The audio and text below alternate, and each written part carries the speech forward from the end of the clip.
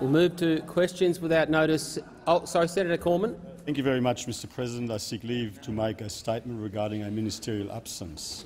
Leave is granted. I advise the Senate that Senator Reynolds will be absent from question time today due to illness. In Senator Reynolds' absence, Senator Payne will represent the Minister for Defence Industry, the Minister for Defence, the Minister for Veterans Affairs, the Minister for Defence Personnel, the Minister assisting the Prime Minister for the centenary of Anzac, and the Minister for Emergency Management and North Queensland Recovery. Senator McAllister. Thank you, Mr. President. My question is to the Minister representing the Minister for Families and Social Services, Senator Fifield. In last night's budget, the Treasurer delivered a once-off energy payment which left out thousands of Australians who rely on AbStudy, AusStudy, double orphan pension, New Start allowance, parenting payment, partnered parent allowance, sickness allowance, special benefit widow allowance, wife pension, youth allowance and veteran payment. On what basis did the government think those supporting these government payments were not deserving of support? The Minister representing the Minister for Social Services and Families, Senator Fifield. Thanks, Mr. President. The government is aware of the financial pressures that are placed on households, which do make it harder for many Australians to pay their bills, especially those receiving income support payments. The government has taken the decision that around 5 million income support recipients will receive this energy payment, including those on the age pension, the disability support pension, as well as other working age benefits, including New Start and youth allowance. We are in a position to offer this support because of strong economic management. Mr. President, this is indeed an example of the fact that pursuing good, strong economic management and a responsible approach to the budget is not an end in and of itself. It has meaning as far as it provides the opportunity for government to assist members of the community who need it. And so, Mr. President, the government absolutely puts its hand up and acknowledges that we have taken a conscious decision to make this payment available for those on New Start as well. Senator McAllister, a supplementary question. I don't know if you answered my first question, but on radio this morning, less than 24 hours after he delivered his budget, the Treasurer caved into pressure from Labor and backflipped, saying that Australians on New Start would now receive an energy payment. Can the minister confirm that this change was agreed in a crisis meeting between the Prime Minister, Treasurer and Finance Minister last night? When was the minister first advised of the change? Before or after the budget speech? Senator Fifield. Thank you, Mr. President. Well, the Prime Minister, the Treasurer and the Finance Minister don't have crisis meetings. They conduct the administration of government on an orderly and methodical basis, as you would expect. But Mr. President, what we wanted to ensure was that this measure secured swift passage through the parliament so that Senator it could— Fifield. Senator Wong on a point of order. Question is, when was this minister first advised of the change to the budget? When was the minister first advised of the change, before or after the budget speech?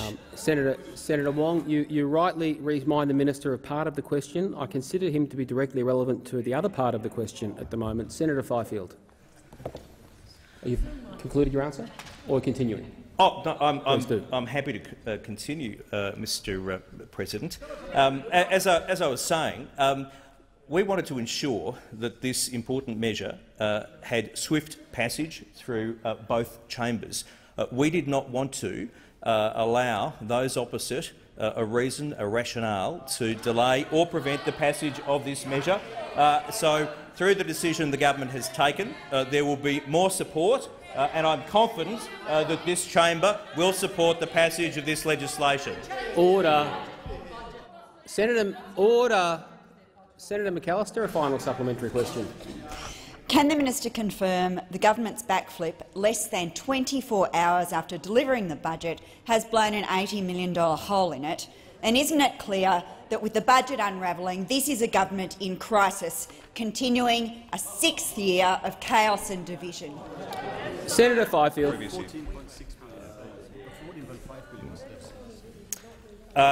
Thank you, Mr. President. What I can absolutely confirm is that what this government has done is deliver a budget that will see a surplus for the first time since, well, we'd have to go back to when Mr. Costello was the Treasurer of this country. And Mr. President, there used to be a rule. I'll call it the Costello rule, where the former Treasurer said that for each year of bad Labor government, you would actually need 3 years of good coalition government to undo the damage.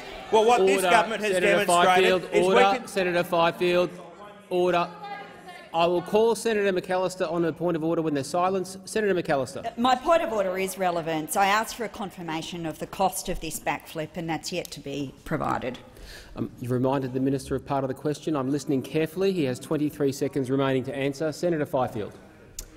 Thank you, Mr. President. As I was saying, this government has demonstrated that within 6 years you can actually repair 6 years of damage done by Labor.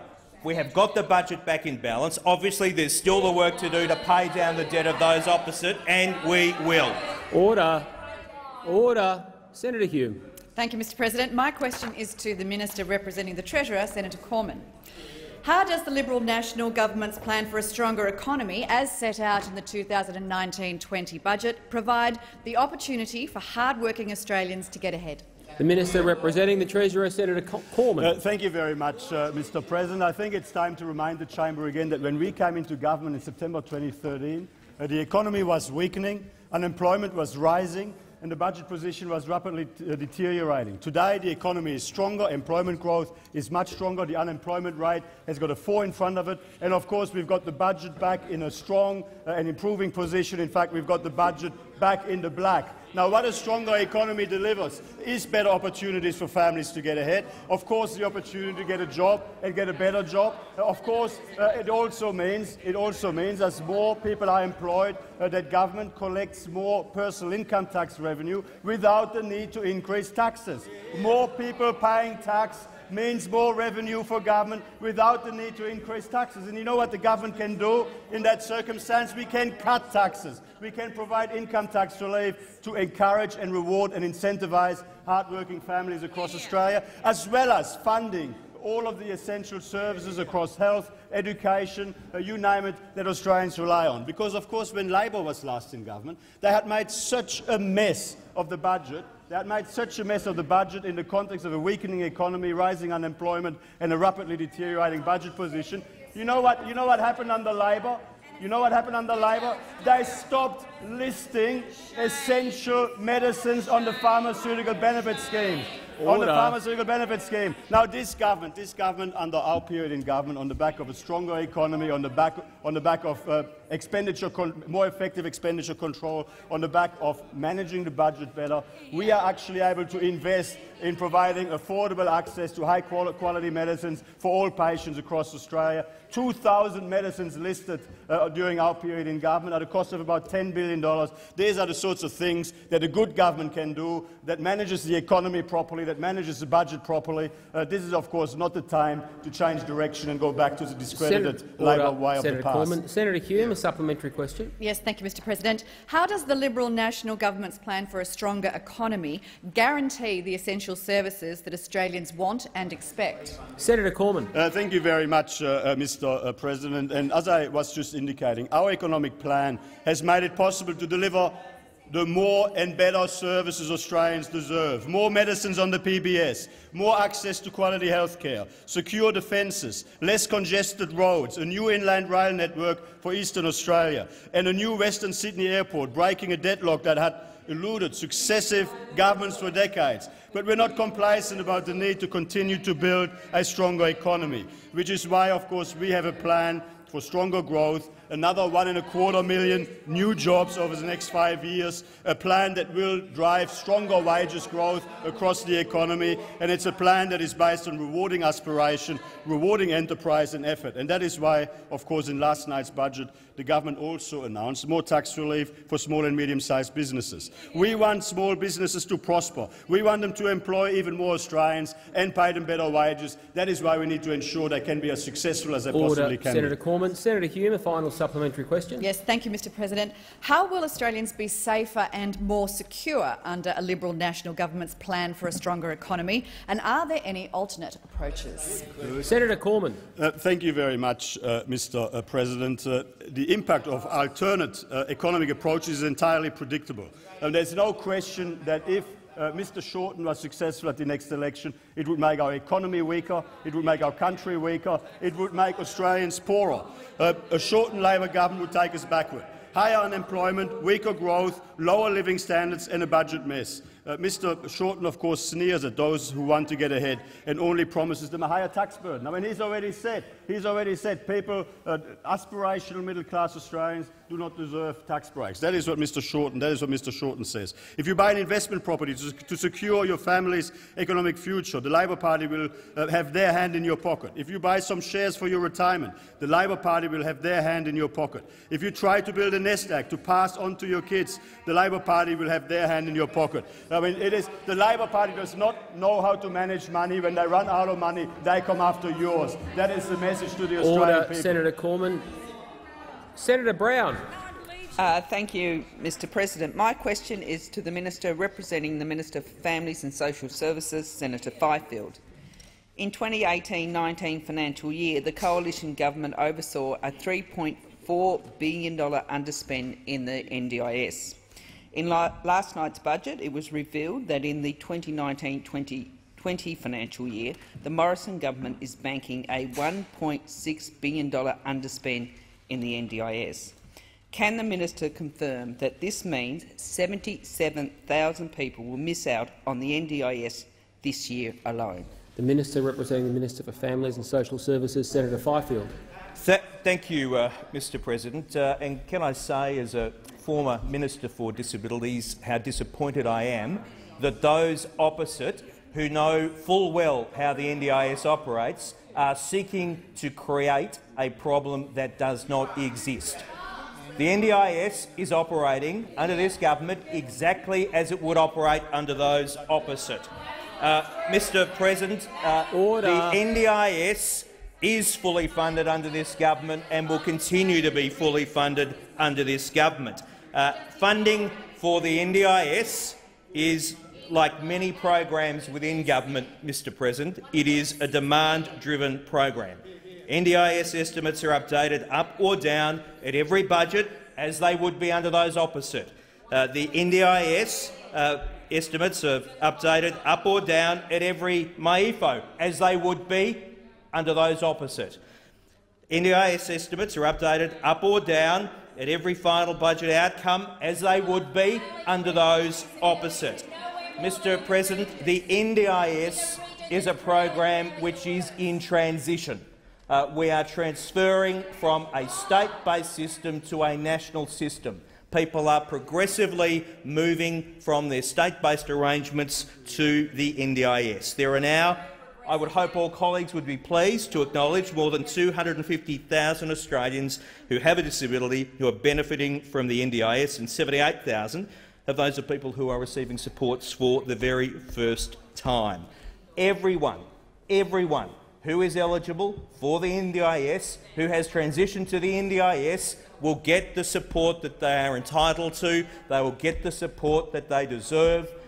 For those opposite to portray the usual process of estimates being adjusted as something strange and unusual is quite wrong. Senator Brown, a supplementary question. Thank you, Mr. President. In response to the revelations, Kirsten Dean of Every Australian Counts has said that, and I quote, "It is completely unacceptable to leave people with disability waiting 2 years for a wheelchair while you bolster the budget bottom line." End quote. Is Ms Dean wrong?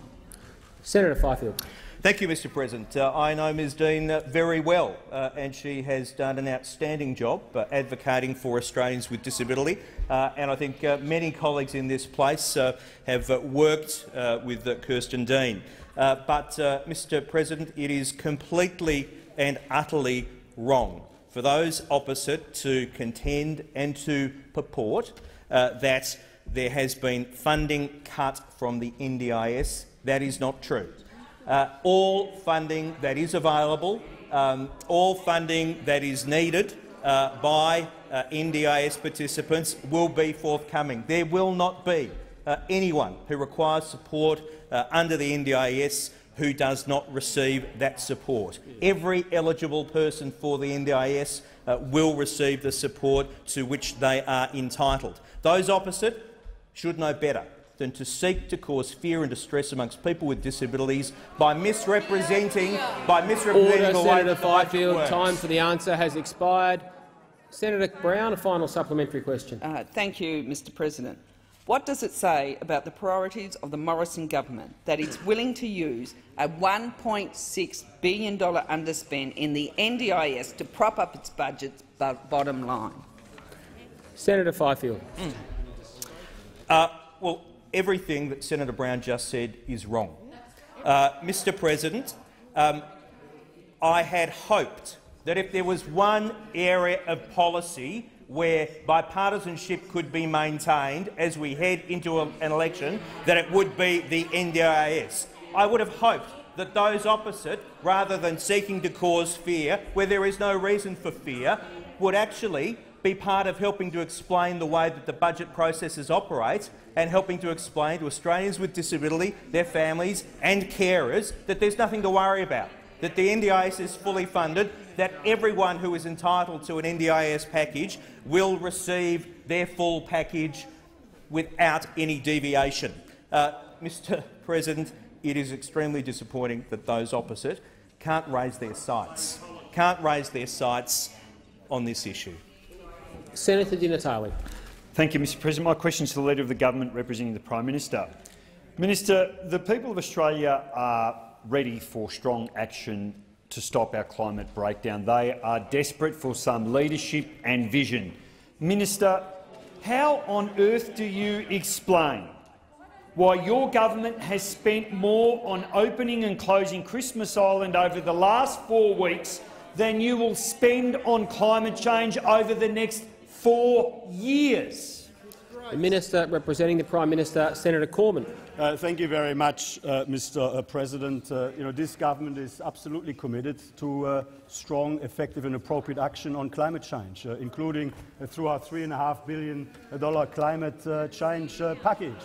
And of course, what I'm sure you would remember is that when we came into government in 2013, you know what the situation was in terms of meeting the Kyoto Protocol targets by 2020? We were 755 million tonnes of CO2 behind. 755 million tonnes of CO2 behind. And that was after a 6-year period of a Labor Green government. Now, I know, of course, that the Green part of that government was not so supportive of Labor's carbon pollution reduction scheme, and I can understand that. I had a lot of sympathy for that at the time. But you know what? You know where we're at now? After 6 years of Liberal National Coalition government, we are now running 367 million tonnes of CO2 ahead of our 2020 emissions reduction target, and we have a clear plan to meet the 2030 emissions reduction target that we've signed on to in Paris, the 26% emissions reduction target. But you know what? The Liberal National Party will always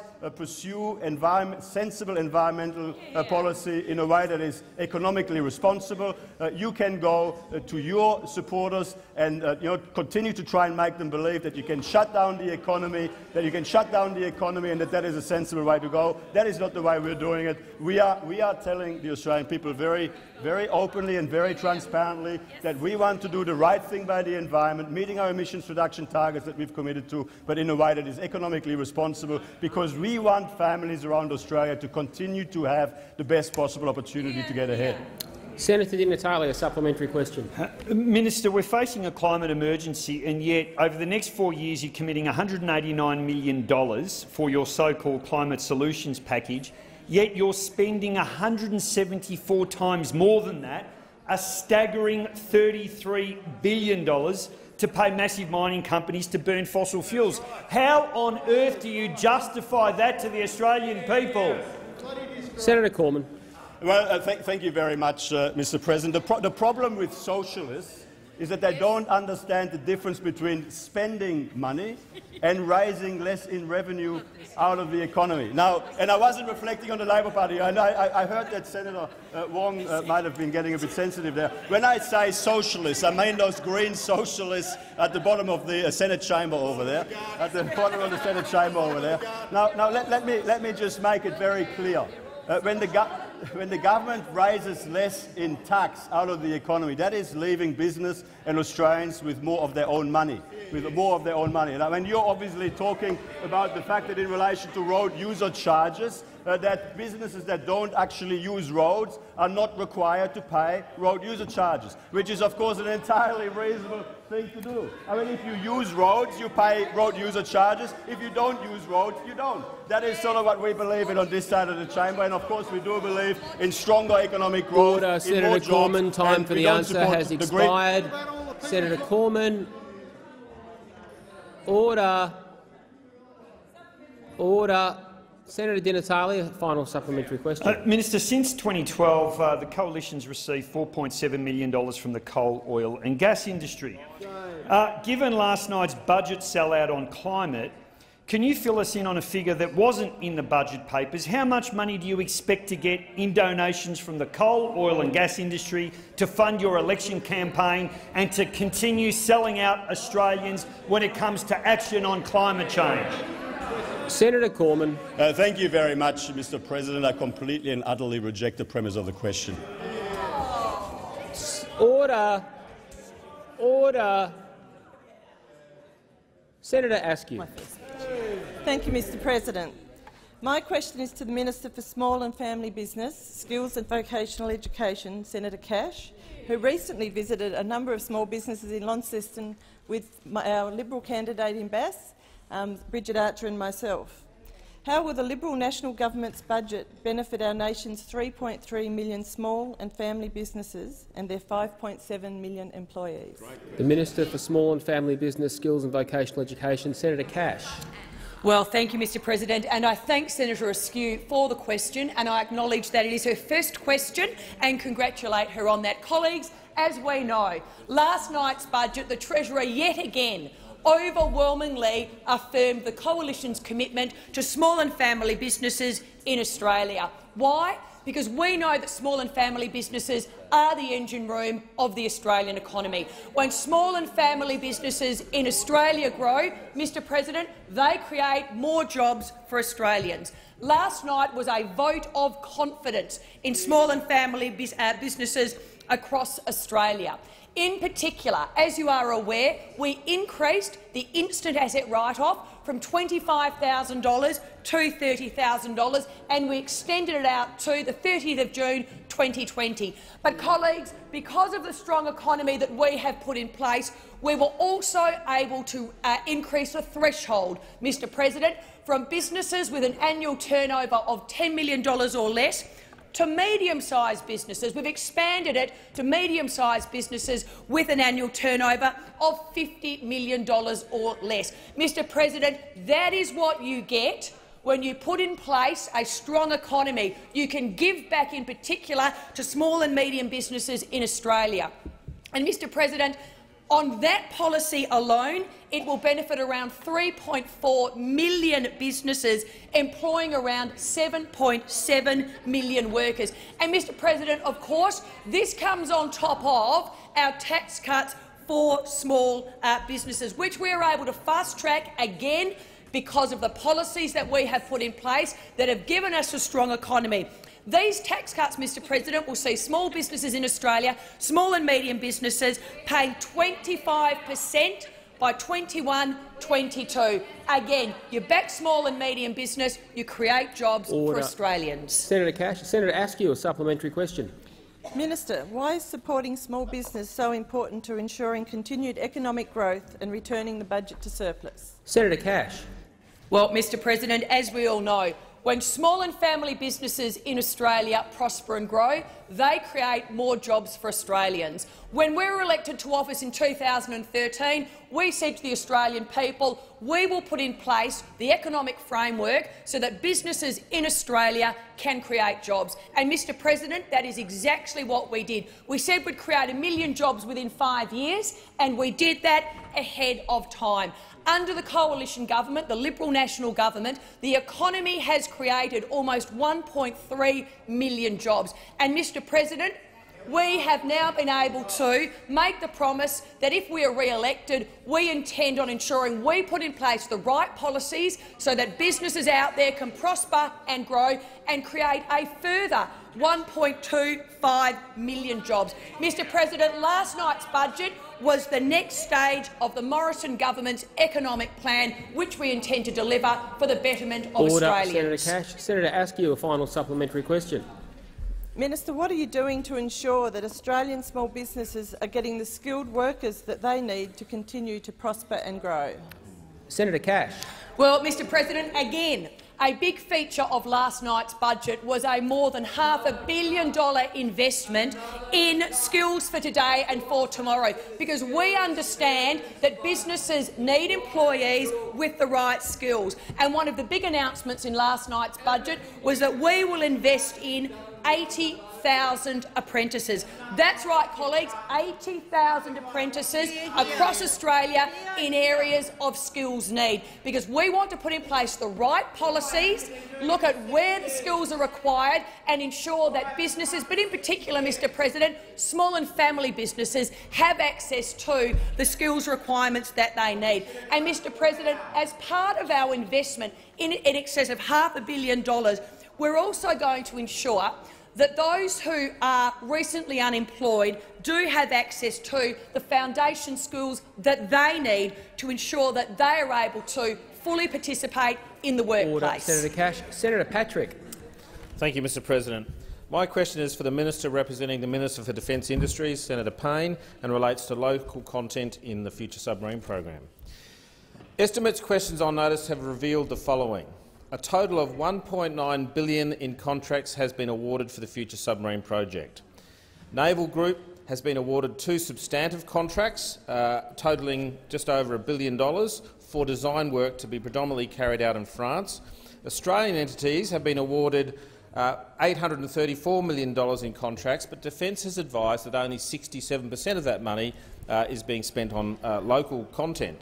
So we've got $1.9 billion worth of contracts that have been awarded by the Future Submarine project, but only $569 million has been spent on local content. That's about 30%.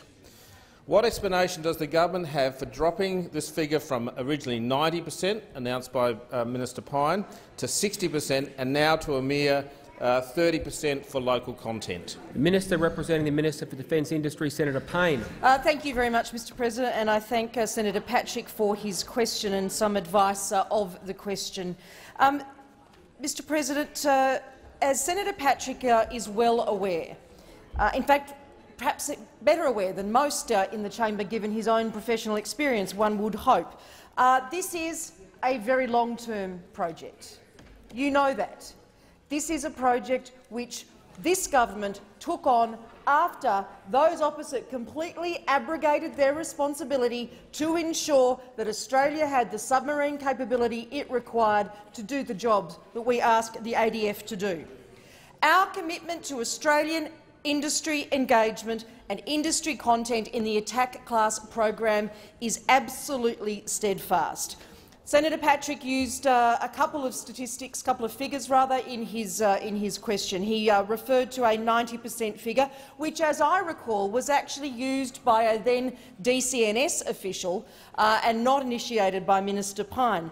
The involvement of Australian industry in the Attack Class submarine program is critically important to its construction, its sovereign construction, its operation and the sustainment of the Attack Class submarine fleet. That has been the premise from which we have operated from the very beginning of this process. I've told this chamber on a number of occasions in various incarnations of my responsibility that we will not put a ceiling on local content because we want to absolutely maximise it. We've made a variety of major announcements on how we're securing work in Australia, including the signing of the Strategic Partnering Agreement, the signing of the design contract, the signing of a framework agreement between Naval Group Australia and ASC, identifying ways to collaborate with each other to support Australia's sovereign submarine capability, the establishment of the Naval Shipbuilding College in South Australia to ensure we've got the workers we need to get jobs done, the transition of 270 jobs from France to Australia. Expired.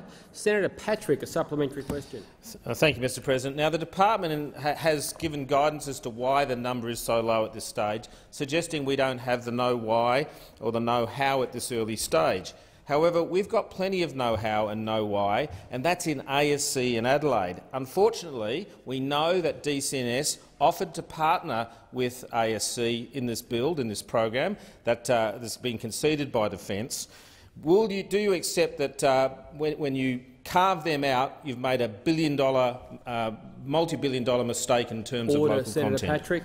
Senator Payne. Thank you very much, Mr. President. I absolutely do not accept the premise of Senator Patrick's question. I was just about to say that in my previous answer, we're transitioning 270 submarine design jobs from France to Australia. We've announced that Laing O'Rourke is the managing contractor to construct a purpose-built submarine yard at Osborne North, creating hundreds of construction jobs. We've announced that Lockheed Martin Australia will design and integrate the $700 million combat system for the attack class, creating around 200 Australian jobs. We are still in the very early phases of this, Mr. President, and to the Senate chamber.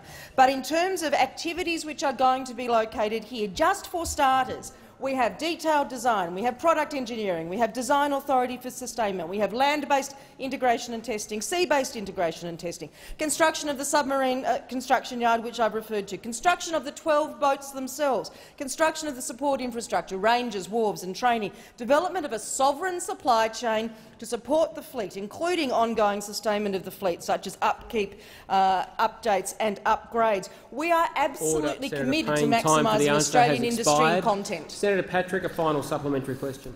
Thank you, Mr. President. Minister, in 2016, yes, Mr. Costello did say 90%, but Minister Pyne repeated that to the South Australian electorate. We've moved from 90%. He then said 60% in a radio interview in Adelaide. You have conceded you haven't put any maximums. We're only at 30%. Minister, how low are you going to let this go? Senator Payne. Thank you very much, Mr. President. It strikes me as passing strange, Mr. President, that as far as I can tell, the only people in Australia who are talking down the development of the attack-class submarine are senators from South Australia like Senator Patrick and occasionally those opposite, when they feel a twinge of guilt about what they completely failed to do for the entire term of their government. Our job, our task and our commitment is to maximise Australian content, to maximise Australian industry engagement. It is what I have prosecuted, it's what Minister Pyne has prosecuted, and it's what my colleague Senator Lina Reynolds will continue to do as the Defence Industry Minister. Senator Williams. Thank you, Mr. President. Mr. President, my question is to the Minister for Regional Services, Senator Mackenzie. How is the Liberal National Government's strong economic management benefiting those Australians living in regional areas? Minister for Regional Services, Senator Mackenzie. Thank you, Mr. President. I thank Senator Williams for his questions. He knows that when the regions are strong, so too is Australia, and he's championed this his entire senatorial career. Regional Australia produces over 30% of our GDP and 70% of our export, drives the wealth production across our nation. And the Liberal National Government's focus on returning the budget to surplus for the first time in more than a decade means that we can invest further in the areas that Australians care about. Additional tax relief to support hard-working regional Australians, the public school teachers, the nurses, the tradies in our communities, with more than $1,000 of their hard-earned dollars back in their pockets because of our changes. This will help that no matter where we live, we are investing to help people get home to their families safer and sooner, connecting our regions as part of our record $100 billion investment in our nation's infrastructure. This will help manage our growing population, improve freight and transport routes for our fabulous fresh produce, connect communities and reduce traffic accidents and fatalities. Returning the budget to surplus is not an abstract concept. It produces real benefits and outcomes for people right across the country. No longer an abstract construct in this country will be fast rail. We have put $2 billion on the table to connect Melbourne to Geelong. We've also invested in developing 8 business cases to connect East Coast regional capitals with the regions. The budget surplus also allows us to invest in building Better Regions Fund to improve and support growth and local jobs in our regional community. It also means we're able to invest in our young people, so critical to our prosperity, to support them with vocational training, apprenticeships and, in times of difficulty, mental health, sport and suicide prevention programs. This is what real fiscal— Order, Senator Mackenzie. Time for the answers expired. Senator Williams, a supplementary question. Thank you, Mr President. I thank the minister and ask, how will regional Australia benefit from the record investments in infrastructure announced in Budget 2019? Senator Mackenzie. There are 100 billion reasons why regional Australia should be excited about our investment in key infrastructure. There's the additional $1 billion we're adding to the roads of strategic importance to take our total investment to over $4.5 billion to provide long-lasting benefits long after the construction finishes. Through this initiative, we're investing in over 25 key freight corridors, including feeder roads, to more efficiently connect agriculture and mining regions to our ports, our airports and other transport hubs. There's more than $2 billion to improve road safety and dedicated programs to improve roads right across rural and regional Australia. As local government minister, I know the vital role that local councils play in identifying and improving local roads. And because of this sound fiscal management, we're able to provide $1.1 billion to local councils right across Australia to improve their local roads through our iconic Roads to Recovery program. Senator Williams, a final supplementary question. Thank you, Mr President. Now, for my last question is placed in a real curly one to the minister. What would be the consequence for regional Australia of alternative approaches that fail to prioritise crucial infrastructure? Senator Mackenzie. Well, thank you. That is not such a curly one after all, because I think the greatest risk to the prosperity of our nation and through hampering the productive capacity of the regions, of the agriculture sector, of the mining sector is those people opposite, because of the dirty deal that they will do with our economy-wrecking Greens, who actually want to see the end of the mining industry, employing hundreds of thousands of Australians in the regions, and why the CFMEU Forestry Division, Mining Division is not saying to you what is your preference deal and why are you actually going to stand with these people who are going to put your own members out of work. There is one reason, if you're a regional Australian, to back a Liberal National Coalition in the budget is because we will look after your families, we'll look after your jobs and provide a Senator safe, Mackenzie, prosperous time future. For the answer has expired. Order. Order. Order, Senator Wong. It's the last question time for quite a while. Everyone take a deep breath. That's what you keep telling me, Senator Watt. Senator Bernardi. Thank you, Mr President. I must say that this question has been developed from the contribution of thousands of Australians, and the question is to the Minister for Foreign Affairs. Across recent history, the UN has criticised Australia's human rights record under previous and current coalition governments, subjected us to a barrage of criticism over asylum seekers and offshore detention, criticised the boat turnback policy. We've been rapped by the Special Rapporteur on torture and accused of chronic non-compliance that was off the charts, meaning we had very little to be proud of. Reportedly, the member for Denison wants to refer coalition ministers to the International Criminal Court for crimes against humanity. Why does Australia continue to support an organisation that allows genocides, torture and true crimes of humanity to go unchecked and waste time undermining our border security? The Minister for Foreign Affairs, Senator Payne. Thank you very much, Mr President, and thanks Senator Bernardi for his question. I think it's very important to remind ourselves of the importance of effective multilateralism, of the importance of the contribution that it makes to protecting and promoting the rules-based international order, what it makes to contributing to our own objectives in the Indo-Pacific. So Australia focuses on contributing to an efficient and effective UN. We don't always agree. In fact, we have robust differences of opinion from time to time within the UN and its associated agencies, bodies like the Human Rights Council, of which we are a recently elected member. But the contribution to those things, where strong global cooperation sets a tone, where it sets in place rules and norms for constructive diplomacy in every region of the world, is a very important part of Australia's engagement and has been thus since the inception of the United Nations, where Australia was a founding member 70 years ago. So we see a period of rapid and accelerating change.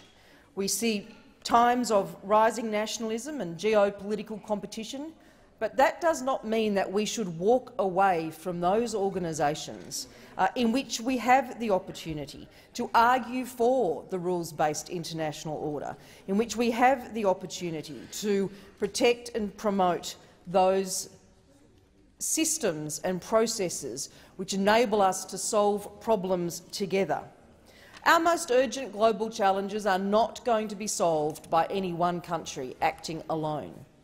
There are a vast number of them, as Senator Bernardi has alluded to. And as I have said explicitly, both here and elsewhere— Senator Payne, time for the answers expired. Senator Bernardi, a supplementary question. Thank you, Mr President. I thank the Minister. According to DFAT annual reports, when the Coalition took office, Australia contributed $193 million that year to the UN. Unlike self-funded retirees' slow rates of return on investments, the UN has enjoyed a 46% funding increase over the Coalition's 6-year lifespan to $282 million. Australia has been ravaged by drought, cyclones and bushfires. So why do we keep increasing aid funding to a body that condemns us? Senator Payne. Thank you very much, Mr President. And I do think it is an invidious comparison to suggest that our relatively reasonable contribution to bodies such as this prevents a government from making the contributions that we do in relation to natural disasters and emergencies in our own country. This government has taken significant steps to support those most seriously affected by the worst of natural disasters recently, whether they have been floods or fires or cyclones or drought and ongoing drought, which we acknowledge is an extraordinary challenge for those suffering. This government does not accept this is an either-or proposition.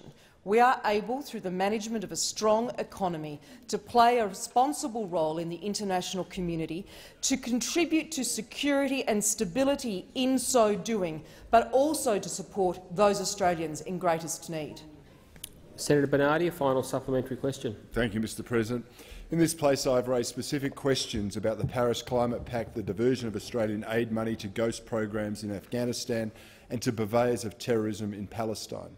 Is the government proud of throwing away rapidly increasing amounts of precious taxpayer money to a United Nations that continually opposes both our border security and our sovereignty?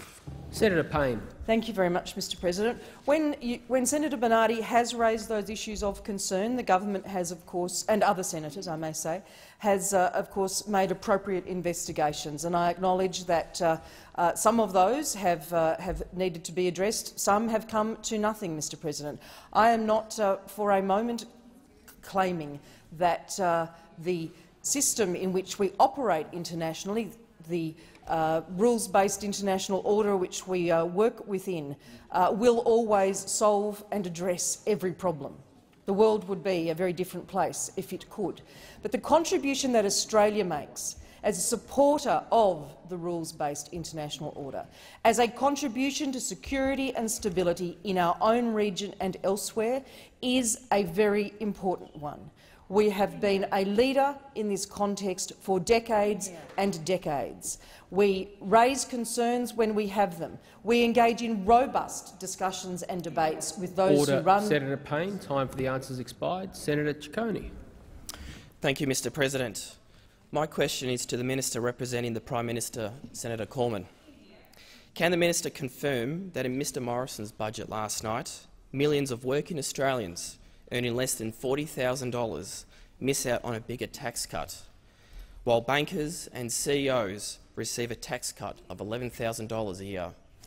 The Minister representing the Prime Minister, Senator Cormann. Thank you very much, Mr President. No, I cannot confirm that, and that's you should not believe something just because the Shadow Treasurer says so. So, I mean, this government, in our second major income tax relief package for hard-working families, has again prioritised low and middle-income earners, as well as continuing to address bracket creep, as well as continuing to simplify our tax system with a view of incentivising and rewarding hard-working Australians. And what I would say, and this is very important, Mr. President. So the good senator asked me about the tax burden at the lower income end. Well, somebody on $30,000 a year gets a 10.6% tax cut as a result of the income tax relief packages that this government has put forward, a 10.6% tax cut, whereas somebody on 200,000, whereas somebody on 200,000 gets a 0.2% tax cut. A 0.2% tax cut. Well, of course, somebody on $30,000 a year will be paying $2,142 in tax, whereas somebody on $200,000 will pay $67,000 in tax. $2,142 versus $67,097. Now, the point is, our tax system is highly progressive, and once our plan has been legislated in full, the top 5% of income earners in Australia will continue to pay a third of the income tax revenue generated in Australia, a third. But of course, Mr. President, I mean, we understand on this side of the chamber that it is entirely appropriate and economically important to incentivise, encourage and reward aspiration. Of course, it is entirely appropriate and important for the future economic success of all Australians, including and in particular low and middle income earners, to ensure that all Australians have the right incentive. Order. Senator Cormann, time for the answers expired. Senator Ciccone, a supplementary question. Thank you, Mr President. Can the Minister confirm that the majority of people who will miss out on a bigger tax cut are women? Why is Mr Morrison making it harder for working women to make ends meet? Senator Cormann. Thank you very much, Mr. President. Well, the problem, and I mean, I welcome you to this chamber, and I wish you a very successful career for many years to come, hopefully for quite a bit longer on the opposition benches. But what I would advise you very genuinely is, when you are handed questions by your tactics committee, perhaps try and listen to the answer to the primary question before you just read out the first supplementary that you were handed, because the premise of the question is entirely wrong. And if you had listened to my answer to the primary question, you would know that the premise of the question is entirely wrong, because Australians at the lower income end are getting higher tax cuts on percentage. The percentage. Our percentages says, Senator. Oh, percentages. Yes, indeed. Order. So let me repeat it. Somebody on $30,000 a year gets a 10.6% tax cut under our government, whereas somebody on $200,000 a year gets a 0.2% Order. Senator Cormann, tax time cut. for the answer has expired. Order on my left. Order on my left. Now on my right. Senator O'Neill. I've just called order. Your colleague is waiting to get on his feet. Senator Ciccone. Thank you, Mr President. With cuts to Medicare, hospitals and schools, and bigger tax cuts for bankers and CEOs, doesn't this show that after 6 years of cuts and chaos, this government is only for the top end of town? Senator Cormann. Thank you very much, Mr. President. Well, that is just a bit of student political rhetoric that I completely reject. I mean, this is a government. This Liberal National Government is a government that is focused on the best interests of all Australians. We are focused on making sure that all Australians have the best possible opportunity to get ahead. We want to ensure that all Australians have the best possible opportunity to lift their living standards. And you know what? We understand that the way to do this is through a stronger economy. And that is, of course, why we continue to pursue our national economic plan, which has been successful in delivering a stronger economy. And what is the alternative? The alternative is the high-taxing, anti-business, class warfare agenda of the Leader of the Opposition, which would make the economy weaker, which would make the country weaker, which would make all Australians poorer. You know what? Socialism has been tried in other places around the world before, and you know what it does? It makes everyone poorer, including and in particular low-income earners. If you want to help lift low-income earners, if you want to give the opportunity for low-income earners to become higher-income earners, we need a stronger economy. Order. Senator McDonald. Thanks, Mr President. My question is to Senator Canavan, representing the Minister for Agriculture and Water Resources, and I ask the Minister how our government's strong economic management and the budget plan is providing for the resources to invest in new market opportunities for our farmers and our agricultural products. The Minister representing the Minister for Agriculture and Water Resources, Senator Canavan. Thank you, Mr President. I thank Senator McDonald for that question. Recognise his great support and passion for the North Queensland agricultural industry in particular, and the great sugar industry around the Burdekin, where Senator McDonald hails from. And Senator McDonald is right to highlight the fact that this government understands that for our farming sector to do better, for our farmers to be able to provide for their families and stay on the land, they need to be able to sell their products. They've got to have markets to sell the products to. They've got to have growing markets to get more money, to stay competitive, and also to make sure they keep the bank happy and the wife happy and the family happy and all those things happy. That's what they need. And so that's why, as a government, over the last 6 years, we have signed new trade agreements with Japan, with China, with Korea, through the Trans-Pacific Partnership agreements, with Indonesia more recently, all massive markets for our farming produce. It's helped agricultural producers make more money. Now, I'm going to raise just highlight one particular individual circumstance that is well known to Senator McDonald, the 2PH farms down at Emerald, the Presler family, that I know Senator McDonald, through his career, has helped significantly through different issues, viruses and what have you. But they've also benefited significantly from this government's conclusion of particularly the Chinese free trade agreement. It's allowed great central Queensland citrus products to go into the growing market of China. It's allowed them to expand. They employ hundreds of people in Emerald, contributing to the central Queensland economy of that area, all thanks to the fact that we're getting more markets open. And that's why in the budget last night, Mr President, we also further announced $30 million to enhance Australia's agricultural trade. This will help farmers overcome some of the non-tariff barriers that exist. So most of the tariff barriers are gone or are being removed, but sometimes it's hard to get products classified, approved through customs in different countries. This funding will help farmers navigate that process, again open up more markets, get more income, provide more jobs in regional communities. Senator McDonald, supplementary question. Thanks, Mr President. I thank the Minister for that, and thank you for mentioning 2PH, which is a great Australian company doing great things in the export area. But, Minister, not all of our farmers just at this moment are doing quite as well because of droughts and floods, particularly in the north and northwest of our state. So I'm asking the Minister how the government is supporting those farmers facing hardship through drought and floods. Senator Canavan. Well, thank you, Mr President. And again, I recognise the fact that Senator McDonald's in some of the areas there that have been impacted the hardest by droughting, including around Townsville, and visited around Garoo there a few weeks ago, seeing the impact on the cane fields there, not as devastating as what we saw in the Gulf areas with the cattle industry, but still a big impact for those farmers.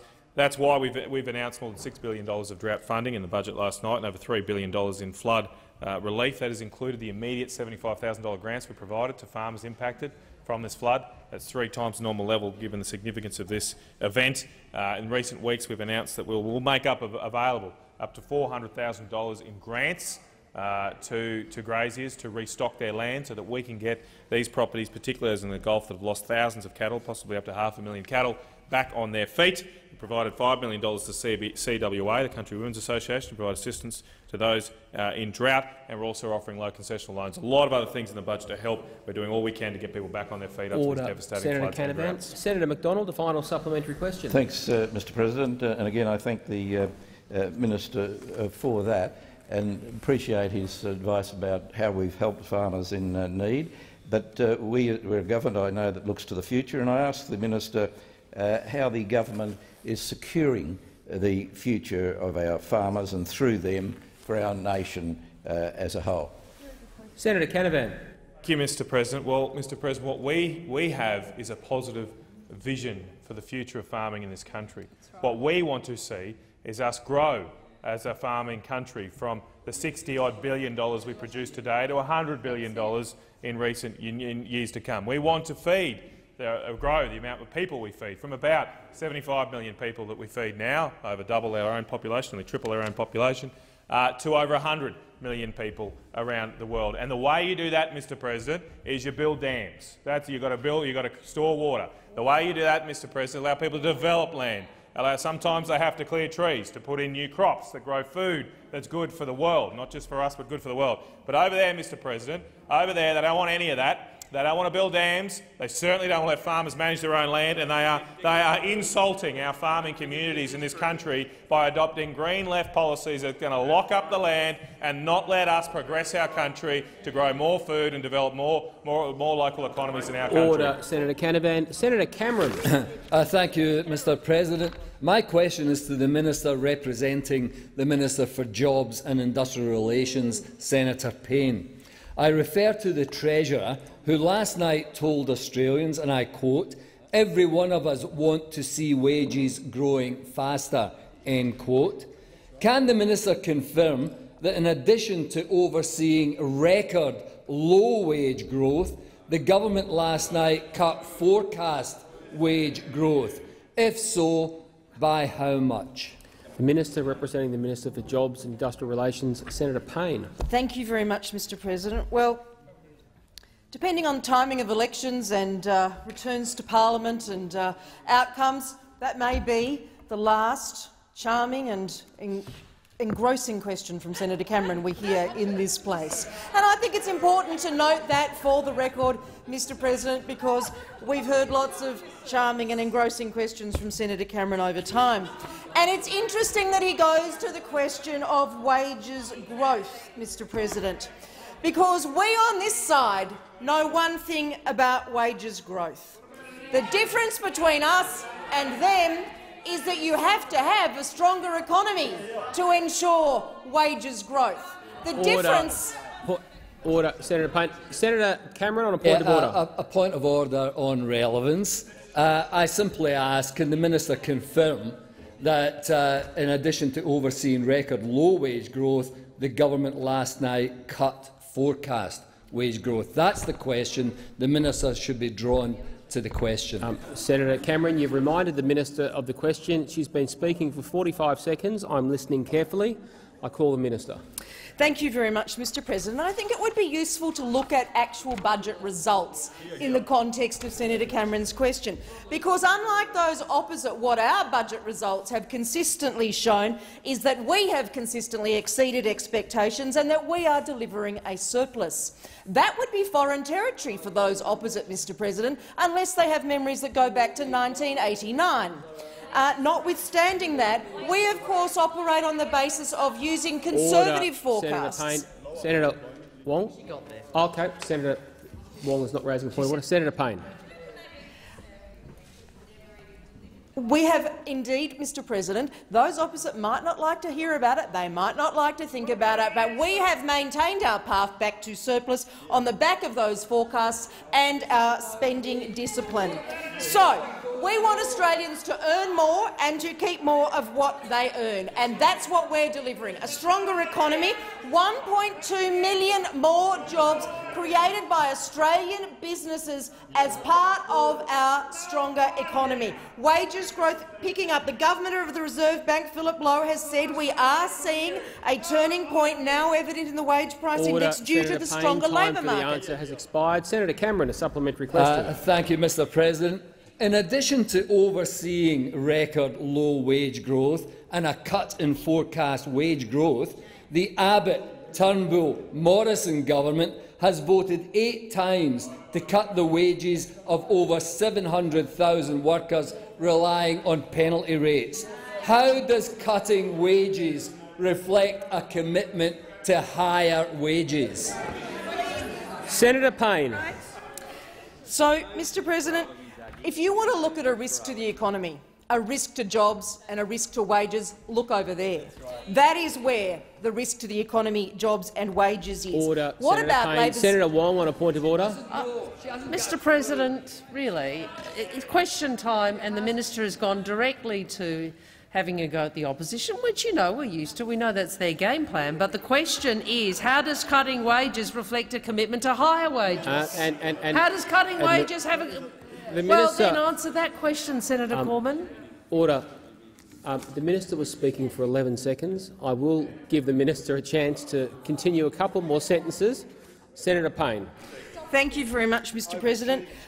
As I was saying, Mr President, the strong economy is what will deliver higher wages. Without a strong economy, Mr President, you cannot deliver higher wages. I understand why this is unfamiliar territory for those opposite, because they don't have the experience in their term in office to have delivered that. And we know, even from the policies that they have exposed so far, that they are promising $200 billion in higher taxes. On a point of order. Yeah. On a point of order, Senator Cameron. Mr President, this minister hasn't got a clue. That what we've asked simply is how does cutting penalty rates relate to higher wages? The minister should be drawn to the question. If she doesn't know, she should just say she hasn't got a clue. Senator Cameron, I recorded part of your question as saying how does cutting wages reflect a commitment to higher wages. I believe the minister is being relevant to that part of the question. She is talking about higher wages. Senator Payne. Thank you, Mr President. I'll tell you who doesn't have a clue, Mr President. Tell you who doesn't have a clue. Senator Doug Cameron doesn't have a clue. He doesn't have a clue about the impact that $200 billion of higher taxes are going to have on this country and on this economy. He doesn't have a clue about the impact of their big new carbon tax that independent modelling shows will cost over 300,000 jobs. Order, Senator Payne. Senator Cameron, final supplementary question. Maybe we can do better this time. Last month, the Minister for Finance argued that record low wage growth was a deliberate design feature of the Australian economy. Is the coalition government's decision to cut wages and continued failure to do anything to address record low wage growth a part of its deliberate design to leave Australian workers worse off? Senator Payne. Thank you very much, Mr President. Well, Senator Cameron, consistent to the last, misrepresents government ministers in almost everything that he says, and he's just done it again. What the Finance Minister has made very clear is that the only way to lift wages is a stronger economy built on more jobs and lower taxes. What Senator Cameron is refusing to acknowledge is those men and women who run small businesses all over Australia who are living in absolute fear of those opposite being elected, destroying their businesses, destroying the economy and destroying their future and that of their children. Senator Cormann. Thank the Senator and ask that further questions be placed on the notice paper.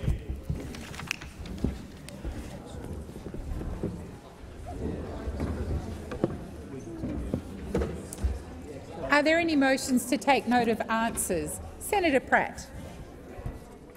I rise to take note of answers to questions from Senator McAllister, Brown, Ciccone and Cameron. And as all of the answers to questions in question time today from this government highlight what we have before us in this budget, is a fake budget full of fake promises. Because if you drill down into the answers to every one of the questions that have been asked by the opposition today, you can drive an absolute truck through all of the premises inside the answers to any one of those questions. Now, we have had here, in the answers to questions from Senator McAllister to Minister Fifield, they have completely treated Australians on low incomes as a complete afterthought in this budget.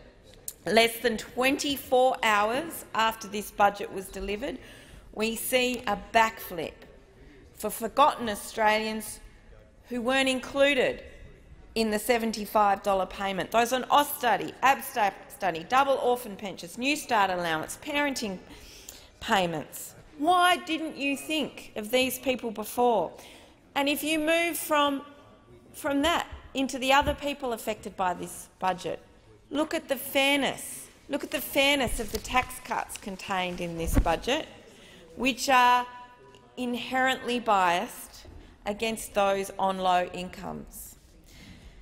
For those under $40,000 getting a puny, tiny tax cut compared to those at the top end of town. You see here, if you take someone who's a student on Austudy, not only were they going to miss out on their energy supplement, but they have, which has now been rectified, but they were also, those on low incomes are absolutely not getting their fair share of the tax cuts in this government. Instead, if you go right out and look at the forward forecasts in these tax cuts, it is an absolute bonanza for high-income earners in our nation, an absolute bonanza. And then, if you look to wage index in our nation, as Senator Cameron asked Senator Cash, if you look at the number of the false declaration of wages growth in this country that this government has forecast, not once has this government met forecast wages growth predictions. It was, I think, 3.5% in the 17-18 budget by 2020. The following year, that was pushed out to 2021. And now we see wages growth being pushed out another year. Now, what if those assumptions that the government had put forward about wages growth in our country had been correct? Well, according to the papers that you've put forward, wages should have grown in this country by some 7%. That is despite the fact that you do things like attack penalty rates. What kind of thing is it to expect on one hand that you can deliver wages growth in our nation at the same time as cutting penalty rates? It simply doesn't stack up. You do nothing as a government to stimulate wages growth because your industrial relations settings, and Senator Cormann said it himself, they're pretty much designed to keep wages low in our country. So as we head into this election, which I hope will be called on the weekend, we have before us laid out, plain and clear, a fake budget full of fake policies. The fundamentals in this budget simply do not add up. The NDIS saving that should have been spent, but it's the slow progress of this Commonwealth government in dealing with the states, the attacks on penalty rates, the lack of wage rises. Thank you, Senator Pratt. Your time has expired. I remind senators that the motion passed earlier today that the exact cut-off for this debate will be 3:30. Senator Patterson. Thank you, Madam Deputy President. The budget is back in black and Australia is back on track. Are there 12 more beautiful words in the English language than those? If there are, I haven't heard them. I am so proud to be speaking this afternoon on Treasurer Josh Frydenberg's first and outstanding budget, the first of many Frydenberg budgets, I hope. It's a remarkable budget because it does return the budget to surplus, and it does so without increasing taxes and while guaranteeing essential services. In fact, not only have we returned the budget to surplus without increasing taxes, we're returning the budget to surplus while cutting taxes, delivering hard-working Australians the tax relief that they need and deserve. In fact, cumulatively, between this budget and the last one, we're reducing personal income taxes by almost $300 billion. That makes the choice at this election very clear between the opposition, led by Mr Shorten, and the government, led by Mr Morrison, and the clearly contrasting tax plans that we're taking to this election. From the coalition, you have $300 billion of lower personal income taxes. And from the Labor Party, you have $200 billion of increased taxes at least. That's a $500 billion turnaround for hard-working Australians in terms of the tax burden they will bear, depending on who wins this upcoming election. In this financial year alone, up to 10 million working Australians will receive tax cuts of up to $1,080 in this financial year. By the time our tax plan is rolled out in full, 94% of taxpayers will face a marginal rate of no greater than 30%.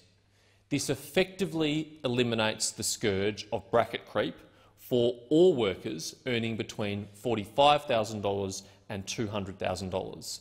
They'll face no disincentive in the form of higher taxes to taking more risks, to taking on more hours, and to being more productive and entrepreneurial. We're of course not just delivering a surplus, but we're putting the federal government finally on a path to paying back the debt burden that was left to us. We've taken 6 years to get back to surplus, despite the best efforts of those opposite to make it even harder and longer, and we're forecasting that within 10 years, all of the net debt accrued as a result of the irresponsible fiscal path that we were placed upon as a country by the Labor Party will be reversed. The damage will be undone. Net debt will reach zero by 2029-30. In time, this will help alleviate the $18 billion of interest payments that Australian taxpayers currently have to meet every year. $18 billion of interest payments a year makes that item one of the single biggest budget items that we have to service, and that is in a time of record low interest rates. God forbid if we weren't able to put us on a path to fiscal repair if interest rates ever return to higher and more normal levels. This, of course, is despite the best efforts of the Labor Party, particularly in this chamber, to thwart our efforts to repair the budget and make that task as difficult as possible. Importantly, we've done all of this, returned the budget to surplus, had meaningful tax relief for working Australians. We've done all of this while guaranteeing the essential services that Australian people rely on. This government will deliver record funding for health. It will deliver record funding for education. It will deliver record investment in our national defence. We've done all this without raising taxes. We haven't had to have a hit on self-funded retirees. We haven't had to have a hit on property investors. We haven't had to have a hit on small and medium business owners. We've had no hit on income taxpayers, and we've had no hit on those who use family trusts. All of those people who will be in the gun if Mr Shorten and the Labor Party are successful at the upcoming election. How do we do this? By restraining the growth of spending with prudent fiscal management, led particularly by our Finance Minister, Matthias Cormann, and presiding over a growing economy that's delivered 1.3 million jobs. The choice could not be clearer. Thank you, Senator Patterson. Senator Sterle. Yeah, thank you, Madam Deputy President. Now, I was sitting here early on in your chair, Madam Deputy President, earlier on when I heard Senator McDonald talk about the standards in this chamber, how it slipped over the last 28 years, the 29 years he'd been here. I could say over the last 14 years I've been here. You know, the nastiness, it's just incredible. And I see it myself, and I saw it from the time that Mr Abbott took over the leadership. Standards really did drop. And I don't think I get much of an argument from most of us that aren't Liberal senators. But also, Senator McDonald said about the lies that are perpetrated in this chamber and other chambers and get away with it. But there's a greater lie here. We are not back in black. We're not. There's still debt. And it won't be back in black, projected till next year. So there's another blatant lie that's being peddled by the government. But we understand that their backbench senators get wheeled out and have to run the company line or the party line. So there's a classic example. But that's, I'm not blaming Senator Patterson, because that's what the Treasurer is saying, that's what the Prime Minister is saying. I just want to quote one page of an article that was came to my attention, and it was by Greg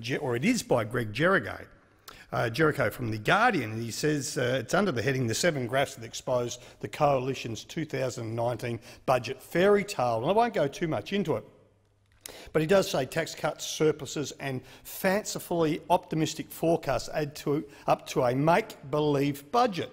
And he says Morrison, I'm quoting him, splashes the cash in final election sell to the suburbs. The rosy forecast in Frydenberg's budget, I'm quoting him. If it was me saying, I'd refer to their proper titles. And the big assumptions beyond them, and I'll just round it off on this, where he also goes to say this year's budget is an odd mix of tax cuts and spending measures targeted to win an election, but with assumptions so joyous and optimistic that you could be forgiven for thinking the Liberal Party wants to lose just so it can blame the ALP for not living up to their predictions. I mean, people are awake up to this, the media are awake up to this, but this has been a real strange session. Now, I'm not using these as props, Madam Deputy President. I just want to put them under my nose so I can refer to them. But it was brought to my attention by Senator Gallagher this morning, and I hadn't noticed. But this is the first time in living memory, well, certainly from me and others, and I'd be interested to hear from other senators, and especially yourself, Madam Deputy President. Normally when we have the papers after the budget, there is the Photoshop of the Treasurer looking as a leader. There is always, you know how the cameramen get down and they make the Treasurer look like they're huge and this is a thumping win for our nation. What do Australia's papers carry today? Can you believe just about every paper in this nation, I'll hold it down here so I don't get told off, okay, it's cartoons. So on that, The Australian, which I call the paper they give away for free at the airport, there is the Treasurer, Mr Frydenberg, and he's got no clothes on, sitting on a cloud. He's the love cherub, you know, with the bow and arrow, and he's smiling and big rosy red cheeks, and he's shooting arrows out there, and there's money being aimed at nurses and construction workers, I would assume, with the helmet on. But in the background, big black clouds, ominous black clouds with lightning flying out of that black cloud. Then we go to the Fin Review, the last one of the last organs you think would turn the budget into a cartoon. But here they have Mr Frydenberg on the back of a truck, and it's got back in black. He's playing a guitar. There's the Prime Minister drawn in the cartoon. He's playing a flute or something, and they're mimicking the AC/DC, you know, long way to the top down Swanson Street. But there's a big road sign saying virtually look out, there's holes in front roadworks. There you go. This is how seriously they're taking it. Here's the front page of the Daily Telegraph. We've got I was going to say the Corminator. We've got the Terminator there puffing on a cigar, and others, and they're taking the mickey about prime cuts, and they're cooking a barbecue. Then we have this one here, the Canberra Times. They have Mr Frydenberg dressed up as a, you know, those ukulele, what do you call those things in the mountains, you know? But it's, and he's got funny pants on with money falling out of them, and then he's got the Prime Minister sitting on a bull there as the election rodeo. I'm not making this up. Wait till we get to this one, the Herald Sun.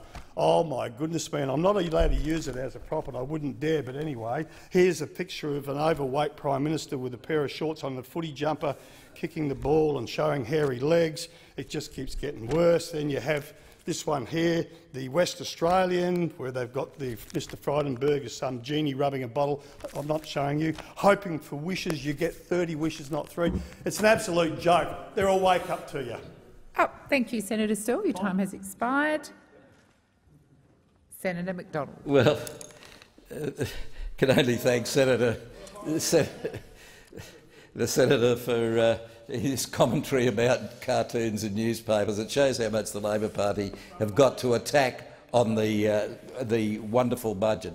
But look, Madam Deputy President, tomorrow night you're going to hear you're going to be subjected to what will be called an alternative budget by the alternative government. It will be full of lies, mistruths and misconstructions. Let me just warn anyone who might be listening to Mr Shorten tomorrow night about Labor's record on what they promise and what they do. Remember, there will be no carbon tax under a government I lead.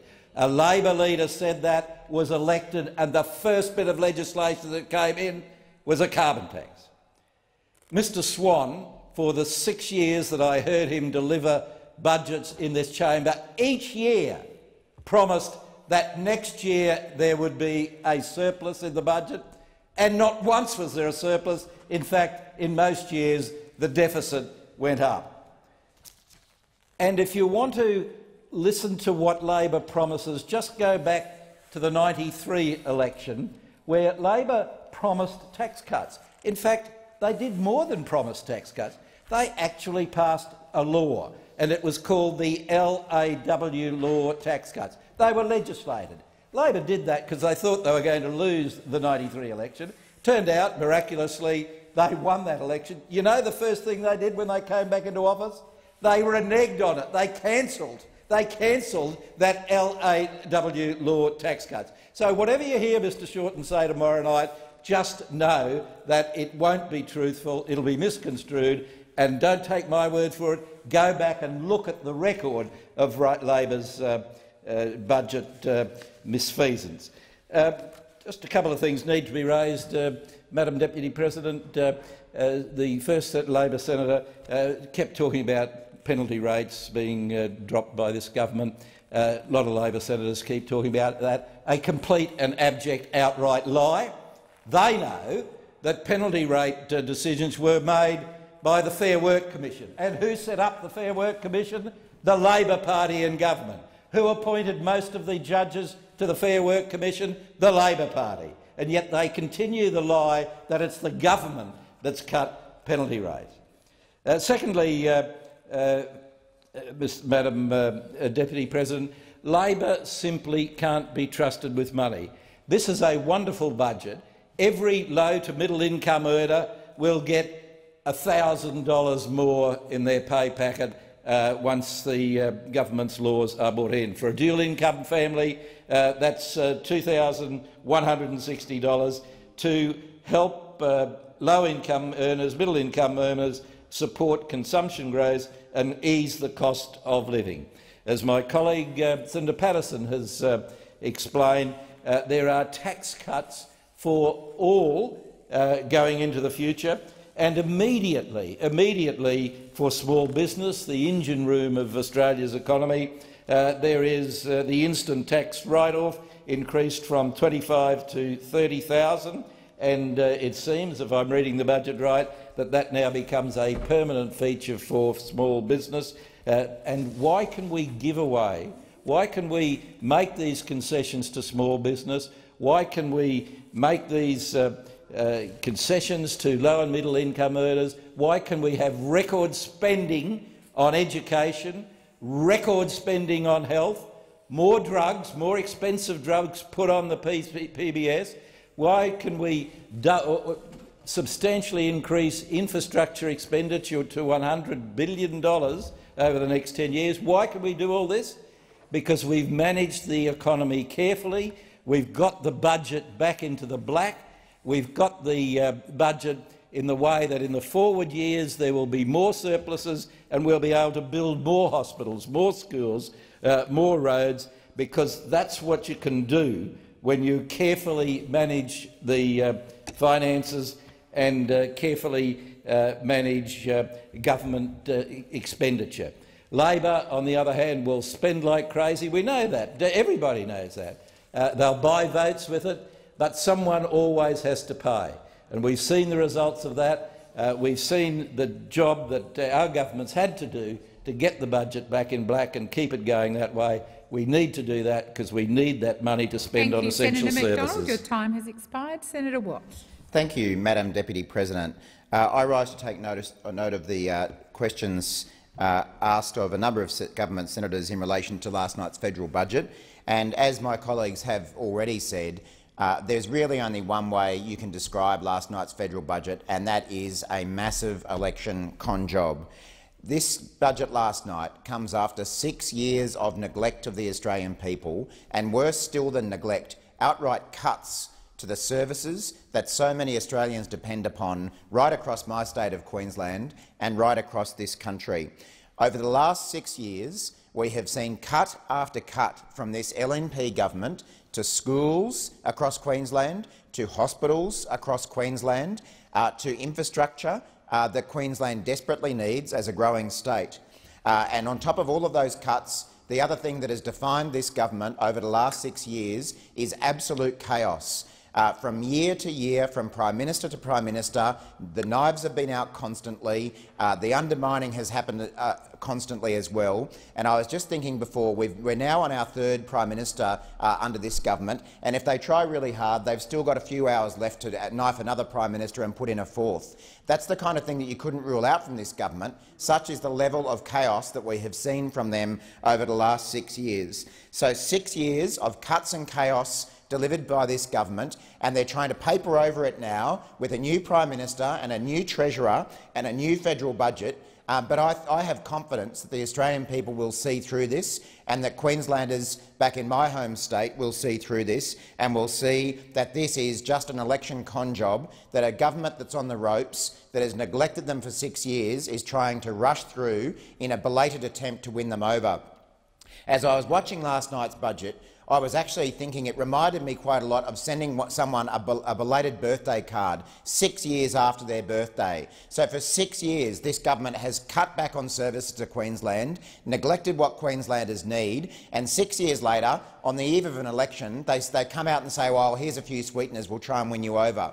The problem this government has is that, in my experience, when you send someone a belated birthday card, all they remember is the fact that you forgot their birthday in the first place. And I'm very confident that last night's budget will show that Queenslanders and Australians in general will not forget the fact that this government has cut their services, will not forget the fact that wages have barely grown under this government. They'll remember all of those things, just like they'd remember it if it was a birthday that this government had forgotten and sent them a belated birthday card 6 years down the track.